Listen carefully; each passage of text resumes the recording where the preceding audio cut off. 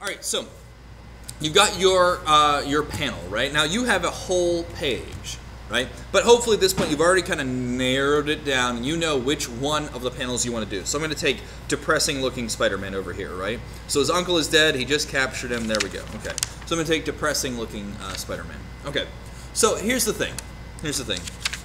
The first step is this. You actually want to go through, and I've got a drawer on the center console over here with a whole bunch of scissors. Okay, we're going to go through. Now, if you wanted to, you could just literally fold this up and call it a day. But to be fair, we can probably keep some of these panels. Somebody else may want them. So what I'm going to do is this. I'm going to go ahead and cut out this panel. Now, I don't have to be precise with it. I'm not trying to get like right up in there, but just kind of slice it on out of there.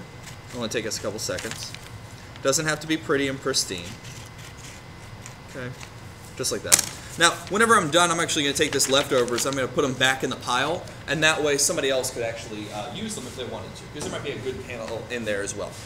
But I've got my picture here ready to go. Just cut off this excess, I don't really need that. So I've got my panel, okay? Now notice that this is a really tiny panel in comparison to your very, very large paper, right? So we're going to need to enlarge this quite a bit.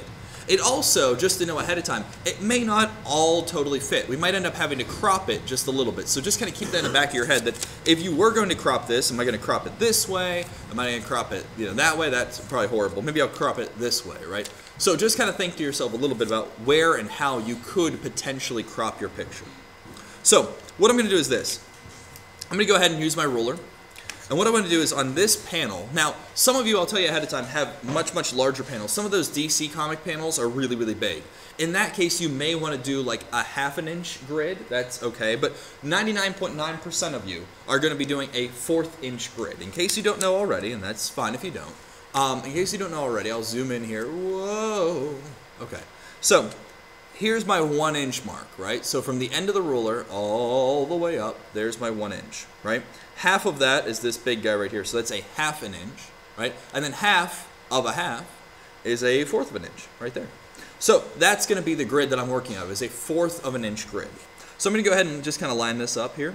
Now you could use a T-square, that might make things a little bit easier. And notice that I'm going to line up to the edge of the panel. I don't really need to line up to the edge of the paper, that does me no good.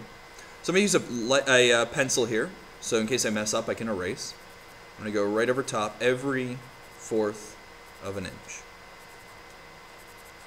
And again, you'll see I have a little bit of excess on the end. That's fine, no worries. I'm going to do the exact same thing on the bottom. But remember, if you start from a different direction, then I'll have excess over here and excess over here. That doesn't work out very well. So start from the exact same spot on the bottom here. And again, same thing. 1, 2, 3, every 1/4 of an inch. Okay. Then all I need to do is connect my dots, and that'll give me a perfectly straight line. So even if my paper's all tilted and everything else, it doesn't really matter. As long as I'm connecting those dots, it's going to give me a really perfectly straight line. You get the idea.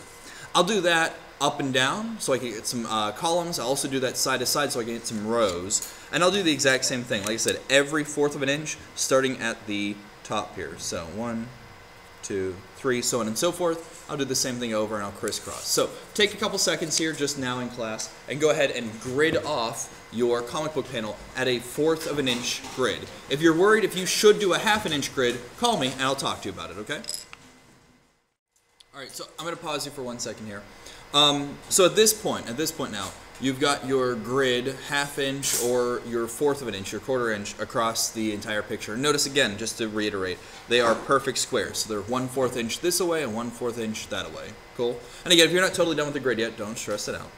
The next big thing is going to be we need to enlarge this panel. So we need to make a grid on our good paper that is bigger than a 1/4 of an inch, right? Now, what I'm going to tell you is this. Similar to how 99.9% of you guys are going to be doing a 1/4 of an inch, some of you may not be. The exact same thing goes for your paper. Most of you guys are going to be doing a 2-inch grid on your paper. Okay, 2-inch grid.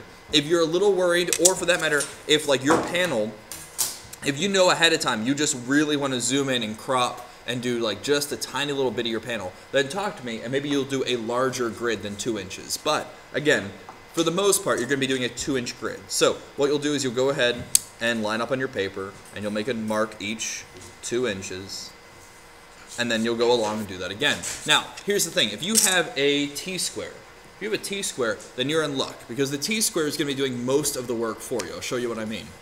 So if I take my T-square, okay, and I line it up to the edge of the paper, or I can even line it up to the edge of the table, that's fine too. But if I line it up to the edge of my paper, then whenever I make a line, it's going to be a perfectly straight line. It makes sure that it's perfectly straight, right?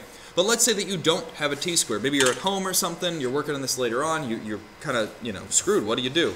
Well, any old ruler, we can assume that this edge here is nice and perfectly straight, right? And if we assume this is straight, and we assume that the edge of the paper is straight as well, then all I need to do is line up the edge of my ruler to the edge of my paper, and now I've got basically a straight line. To double down and make sure that I've got the straightest line possible, all I need to do is, again, make my marks just like I did on the grid here, so every 2 inches, starting from the same point, every 2 inches, and then just connect up those dots.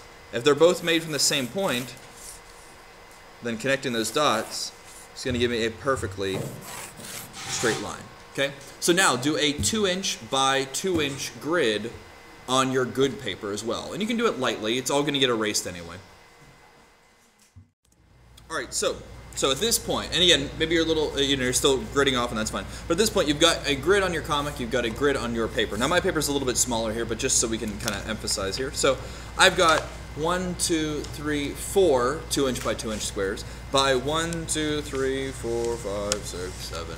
Okay, so what I need to do is start thinking about cropping. Before I go anywhere else, I need to start thinking about cropping. So I'm going to look at my picture and start thinking, okay, so I've got 4 across, so let's see. Now again, I could go landscape if I wanted to, but I'm going to go portrait. I think that makes more sense, and I really want to show Spider-Man, so I'm going to do 1, 2, 3, 4. So that's not a whole lot showing, and that's okay. Now you can fold it back like that if you'd like to. 1, 2, 3, 4, and I can fold it back like that. Or if you're so brazen, if you'd like to, you can just go ahead and cut off your excess. That works too. But I've got my picture. There he is. So he's tall, or excuse me, he's really quite narrow right now. And again, it's 1, 2, 3, 4, 5, 6, 7 that I can put on here. So I'm going to see, let's see, 1, 2, 3, 4, 5, 6, 7. So it looks like right about there. So I'm going to fold it and make sure I'm happy with it. Kind of look at it and be like, yeah, that's okay. That's kind of what I want. Now again, maybe you don't like all this excess, and if you don't, just cut it off. It's gone.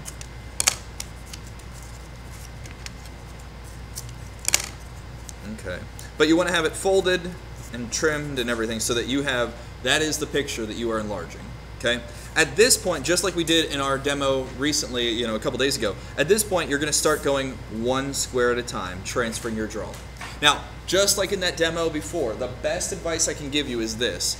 Literally, see it as a singular square of just abstract shapes, right? I'm just kind of putting down very lightly kind of what I see. Looks like there's like a letter E here.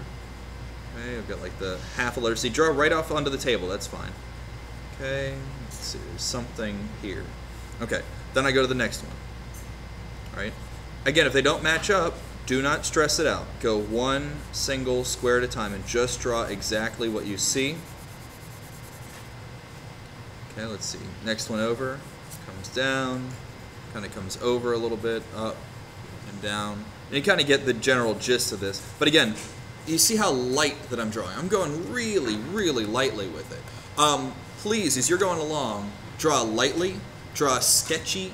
Try to draw them as weird abstract shapes. If you need to literally kind of, block out the other shapes, or excuse me, the other squares, just so you can see 1 square at a time, then do that if that helps you. But after you're all done, you should start to see kind of a very sketched out version of your comic that you can then go through and start kind of cleaning up, right? And smoothing things out and kind of crisping them up, okay? Take your time with it. If you don't finish today, that's absolutely okay, especially considering we've only got like 10 or 15 minutes left. But take your time with it. We'll work on it tomorrow as well, okay? We've got plenty of time on that, all right? If you have any questions, I'll come around and help you out. But that's where we're at, all right? Go to, guys.